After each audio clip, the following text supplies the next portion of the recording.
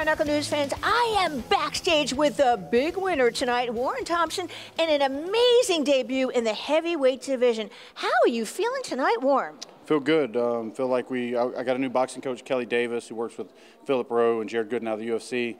And we said we're going to develop a jab and some footwork, something I didn't have before. And I think we showcased that tonight. Do you feel, because you have such an extensive background in Muay Thai, that gave you an advantage in the squared circle?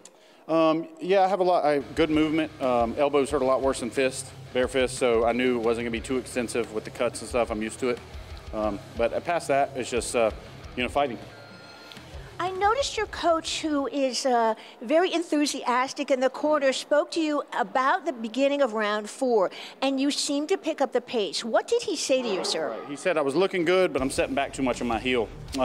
He blitzed me one time, I believe it 2 or 3, and kind of got me a little bit, and so I was being a little bit cautious there and foreseeing what he was going to do, and just being, or between 3 and 4, and just being a little too cautious. He said get behind the jab, beat him off the block a little bit in the center of the ring, take the center back.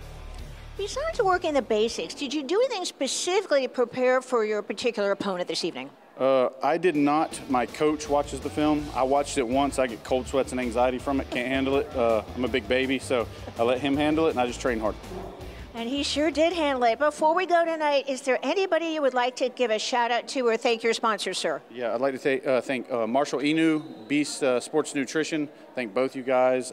Pit Viper, Knuckle Up, my gym, Coach Kelly Davis, and my son Sawyer and Sadie at home, and my niece Hattie watching, and Lakin and Laney. They're all watching me, and thank you guys. Love you guys. For Bare-Knuckle News, I'm Susan Cingari. And this is Warren Thompson. And no one beats us to the punch.